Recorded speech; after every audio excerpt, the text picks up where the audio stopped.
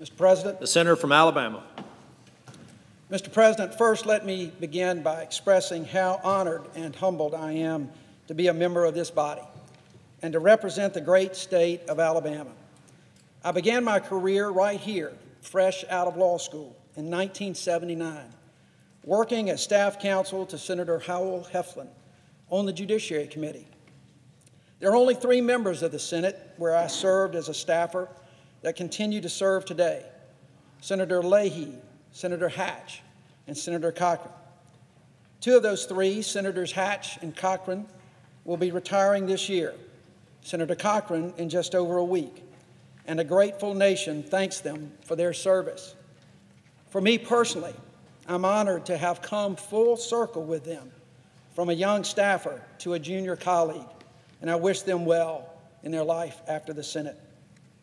I want to thank my colleagues on both sides of the aisle for welcoming me to this body, many of whom are here with me today, braving the wintry weather outside. Thank you for your friendship, your advice, your willingness to include me and my staff in the great work you are doing. I particularly want to thank my senior colleague from Alabama, Senator Shelby, and his staff. I appreciate their graciousness and patience in helping me as I navigate my new role as a freshman senator. And my family.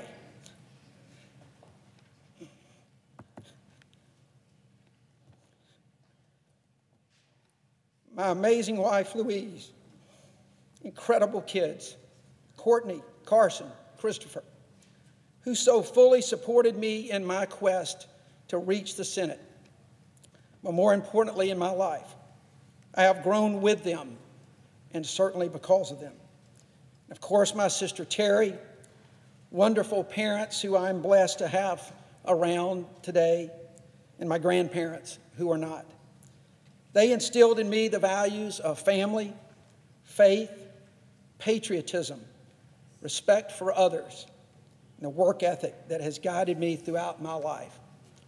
Finally, I would be remiss if I did not take this opportunity to pay special tribute to my mentor and former senator whose seat I now hold, the late Howell Heflin of Alabama. He was a remarkable man whose large, lumbering frame and southern drawl would often mask his amazing intellect.